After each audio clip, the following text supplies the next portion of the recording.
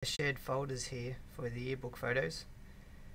Click on your area, so if you're in second grade and in Miss Arnold's, or you are Miss Arnold, then the easiest way to do this is to go back into iPhoto,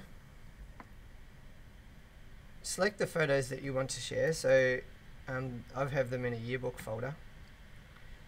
Drag iPhoto a little bit to the side so you can see Chrome as well, and then just click and drag. You need to select all the photos first.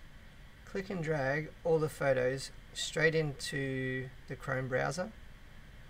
It will then let you upload and share those photos, and then all you have to do is click and wait, and then your photos will be uploaded into the folder and I'll be able to access them.